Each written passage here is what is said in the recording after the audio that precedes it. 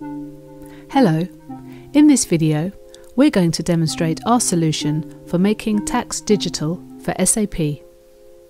We have built a custom app using Stelo and Flow. We begin in the Fiori Launchpad and we select our tile to launch the app. The first step is to get the authorization code from HMRC.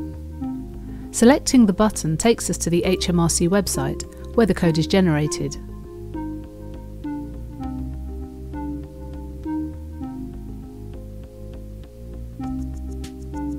We add the authorization code and also enter our access token.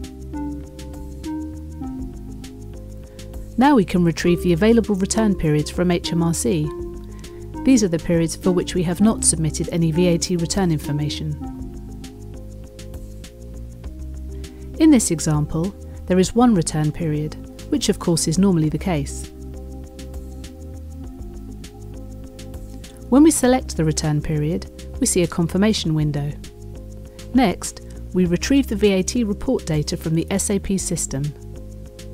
Here, we see all the data for the VAT return in the normal report format. At this stage, we cannot change any data.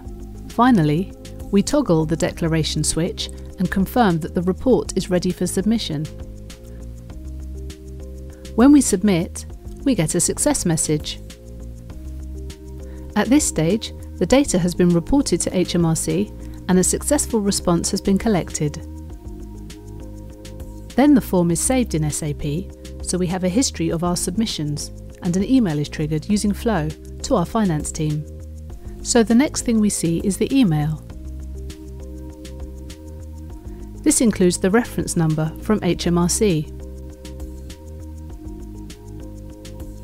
Now, if we return to the Fiori Launchpad, we can open the app through the Stelo dashboard to see the submitted data. And we're going to set a filter by the app type and the processing status. This presents a list of all our previous submissions, and we're going to select the most recent one. And here we see the app, and we can scroll down and see the data we submitted.